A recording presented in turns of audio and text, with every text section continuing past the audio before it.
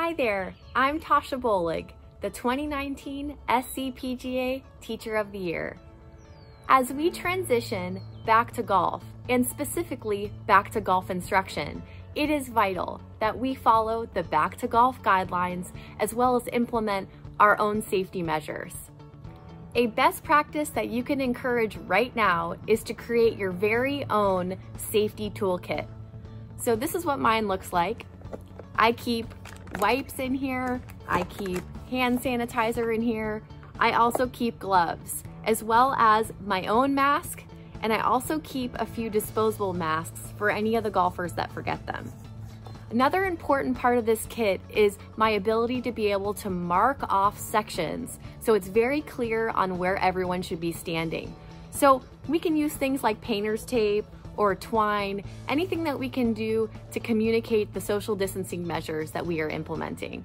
And finally, I also use some spots, or I use these footprints that are terrific for children, but they're also really good for anyone, just to show them where to stand, and it's very clear on where they're supposed to be. So anything that we can do to stay more organized, we would encourage, and this is our very own safety toolkit. We have a tremendous opportunity to showcase our great game. It's a tremendously healthy and safe outdoor activity that is great for golfers of all ages, but things might look a little different for a while.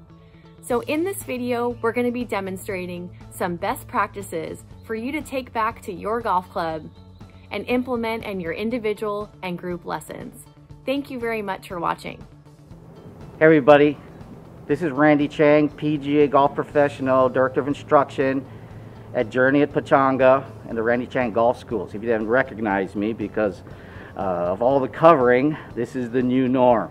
So today we'd like to show you what an individual lesson is going to look like, which again starts off with a face covering. And as you can see with all of my coaches, what I recommend is to get as much covering as possible. We use the sleeves, which I know it's getting into our hot season, but these are actually coolant sleeves. I have used my rain gloves. Now this may be going a little overboard, but right now as we're getting back into golf, the main purpose is to make us look like we're really being safe out there and to have all the things to make our students feel comfortable. As far as a face covering, using a bandana handkerchief, number one, it doesn't fog up. You get a little bit more air coming through, so it's a lot more comfortable as far as using face covering is concerned. You know, the main things again to understand is the safety of it. So we do most of the talking, so making sure that your face and mouth is covered is really important. But also again, to get the ventilation is definitely going to help. So prior to the student arriving at your lesson, we have had communication through email on a list of things that they have to bring. Prior to this, how we used to run our individual lessons, we had a big table that had snacks, we had water, we had sunscreen, and the student would come in and sign in before the lesson. Now those things are going to be changed. There's nothing that we're going to have that we're going to be sharing. So all of this is going to be gone. So now this is my stuff. So we separate now with two tables. One where the student comes in to check in, which is just hand sanitizer on that table. This will be my table that has all the things that I need. Nothing will be shared. I started off using some of these gloves, these rubber gloves, but again, because of the heat, it got very hot and very sweaty. So I've kind of gone through my rain gloves here that can also be washed. So at this stage of the game, this is how we're going to be doing it. That has, again, nothing that can be shared. Clubs, warm-up equipment. Now with some of you that do have some warm-up equipment that your students don't have, I know warm-up is very important. You need to make sure that you get that sanitized after the lesson if you really need to have them use it. At this point, we're just not having anybody share anything. So normally, My students used to arrive a half an hour before their lessons to warm up, to maybe do a little practicing before the lesson. Unfortunately, that can't happen anymore. We tell the students that you can't arrive more than 5 minutes before their lesson.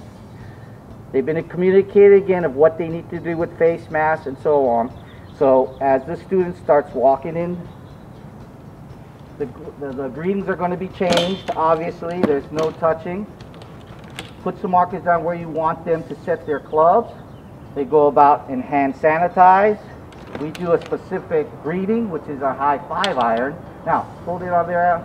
So this gives us an opportunity. This right here is 6 feet or maybe a little bit more. So better safe than sorry. So this gives us a good idea about how far that we need to stay apart from each other. So once we've done our greeting and we're getting into the lesson, there are different tools that we're going to have to use. We will reiterate the safety guidelines, which is the most important, which is the social distancing of at least 6 feet. There will be no touching again, so making sure we hold our high five iron distance apart is going to be very important. So we get into the lessons. Prior to this, there's a lot of us that did a lot of holding and touching of the students to try to get them where you want to get them. Now that that can't happen, we have gotten back used to our new tools, which I call my teaching chopsticks. So these are going to be my hands, and I'll show you some of the techniques that I actually used to use before when I first started teaching that are effective to get your students to do what they want to do. So as long as you're this far away, you know you are far enough. So beforehand, Anthony has told me some of the things that he's having trouble with. One of the things was making a full turn on the backswing. Before I would get in there and try to show him what that is. Now, again, using my chopsticks, I can do the same thing. Go ahead and set yourself up, Anthony. So again, as long as I'm here, I wanted to get a full turn on his backswing. What I'd like to do is I can use this club as a hook, and I can hook where he feels it around his back. And so when I say go ahead and turn, he can totally feel that now without me getting close to him. And again, in slowly going ahead and touching where he needs to be and what muscle he needs to use to make that turn. So again, using these type of things. Another thing would be simply having his swaying, a little bit of swaying. So very simply, go ahead and take it back. Using clubs now instead of, I would physically go in there and hold his right knee down. Another tool that we started to use a lot more now, it's also very fun. As you can see how we set up some of our target drills using the noodle here, which is not very expensive. You get at that dollar store. Anthony has working with some of his path issues. He sometimes gets himself too far on the inside, taking it back, and stays inside, which is causing a lot of the hooks. So using the noodle again allows us to work on his path. Go ahead and show. So Anthony, I want you, go ahead and take it back, but don't touch the noodle, and on the way down, do not touch the noodle. Go ahead and take a swing. Well done. You can use this for path practice. As you can also see, Anthony, I want you to do this. See the noodle out in front of you. I want you to start this noodle on the left side of the noodle. So I want you to start this on the left side of the noodle, and I want you to fade it back to that far blue flag. Always have some things visually, some challenges. Very good, that didn't fade, but it started on that left side of the noodle. So utilize noodles, you can utilize cones, utilize your golf clubs, and you're going to have to practice this because it's a little different. Your instincts wants to jump in there and start grabbing. All right, so get some practice in doing so. The other thing is, you notice how Anthony kind of ranked his own ball to his spot. When he starts doing a driver, you yourself will also go ahead and just tee it up for him. So there's nothing being touched at all that has to share between you and your student. The last thing will be the video portion of it. So you'll be doing a lot more visual aspects. Go ahead and take a swing.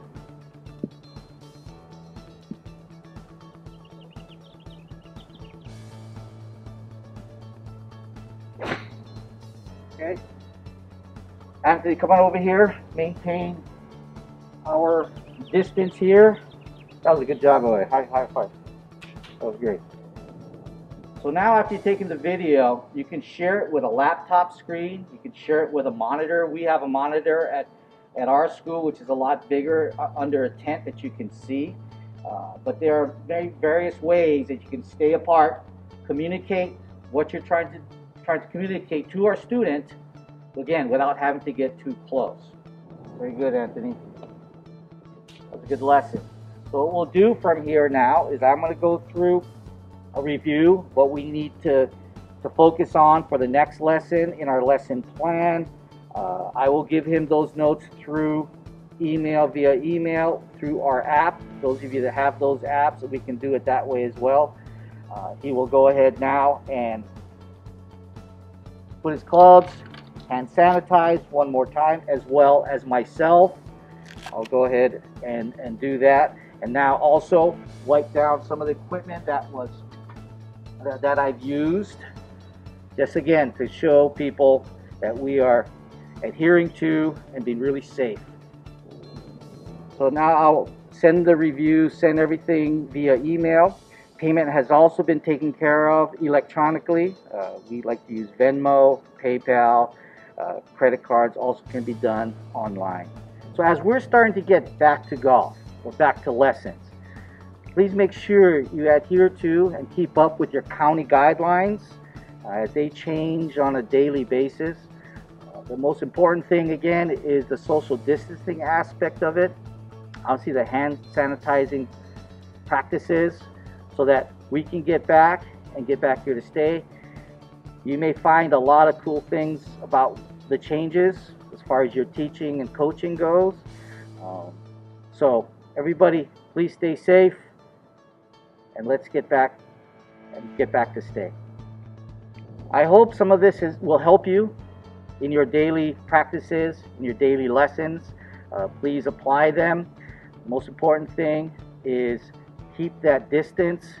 Stay up with your county guidelines as they change on a daily basis.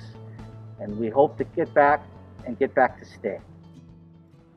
Hello, my name is Josh Alpert, PGA golf professional, founder of Good Swings Happen Junior Golf Academy. We're here today to discuss how to responsibly conduct an organized educational program in a post-COVID environment. There's three aspects of this that we want to go through. The first is in the communication to the parent, and this happens well before the actual program takes place. How do we text, phone, email, and communicate with them exactly what it is that we're going to be doing with their kids, so that when they are with us, they know that we are running a responsible program. Number two is in the actual setup of the facility. Whether we're doing putting, whether we're doing short game, driving range, full swing, and or a tented area program, we want you to know that how we set our facilities up will really ensure that we can run a responsible program when your kids are here. And of course, the last aspect of this is when the instructor is with 4 players at one time, we want to be actually leading that program so that we are responsibly running it in a safe way, as well as making sure that those programs are educational and fun, so that your kid is not only having a great time with us at the golf course, but they're also learning aspects so that they can become a better player. Before we go any further, we want to make it crystal clear that we will always be following city, county, and back to golf guidelines when we conduct any program where youth are involved. For example, one of the things that we will be doing differently at our summer camps, if we are allowed to do them, is we will have our table and break station set up specifically so that each kid sits in the same chair every single time. Historically, we brought lunches in for our campers, and this summer we're going to make it so that the parent brings water, snacks, and food, and always stays in their assigned seat, so that we are always adhering to the 6-foot guidelines of staying safe when running a program. Communication is key. It is extremely important that parents feel comfortable dropping their kids off with us when they program. The Good Swings Happen, we make sure that we are sending email, text, and/or phone calls to our parents so that they clearly understand that we will be providing a safe program when their kids choose to program with us. Now that pre-communication is complete, it's time to run a program. We're now here at our tented area. This serves as a creative station, our break station, and our snack and lunch station. We have set up our tables a little bit different in a post-COVID environment. We only have 4 players per table. Each player is safely 6 feet away from all other players, and we will make sure that each player is always in an assigned seat the entire time so that nobody is touching chairs, nobody is touching other equipment. We are completely able to keep them in their tented area in ways that are safe. Something that we will illustrate in our pre-communications to parents and reinforce with all of our players is the need to follow guidelines at all times. Currently, all players and all staff need to wear masks when we are programming, and we intend to follow those guidelines throughout the duration of a program. The first thing that we will do when players come to program with us is explain to them exactly the protocol so that each of the players understands their role and responsibility in keeping our program safe. Obviously, we have the chairs set up here, spaced out so that the kids know to stay 6 feet away at all times. They will clearly understand our guidelines with respect to hand washing, only using their own equipment. And then when we get out into the programming phase, we're going to show them exactly how we run a program so the kids won't be running across each other when we program. Welcome to the putting green. So here we are. The kids have already checked in. They are completely clear on all of the safety guidelines that we're going to be using for the day, and it's time to play some golf. Here on the putting green, we have set up 4 stations, 4 players. Each of our players is going to participate by themselves on a skill-based station, and we make sure as a priority that everything is done with safety in mind first and foremost. That does not preclude us, though, from setting up programs where kids are going to have a great time and they're going to develop skills of golf. In this specific situation, we have a station set up where we have a mock hole, so players are going to learn how to play a hole, make decisions, and control their speed. We have specific areas set up where kids are going to make 3, 5, and 7-foot putts. We have my favorite station, the clock station, where we learn about break and green reading. And then we also have on the far side a lag station where players are going to be able to control speed. In this environment, we have 4 players completely spaced out with 4 different stations assessing different skills specific to learning how to be a better putter. And in this type of environment, we can do 2 things very, very well. We can be safe and responsible in our programming, and kids can have fun getting better at the game of golf. You've seen how we set up our putting stations. I want to make sure you understand that our short game stations, our driving range stations, will always be set up responsibly so that safety is our #1 focus and goal. That being said, this is a golf camp, and golf is a game where we're trying to have fun. So we're going to be safe, we're going to adhere to guidelines, but we're here to play the game of golf and have a great time while we do it. That's what I'm talking about! As a reminder, and in these fluid situations that we live with every day, please remember to check your local agency guidelines, the Back to Golf guidelines, and other guidelines that we have posted on scpga.com. Good luck to you all, be safe, and be responsible.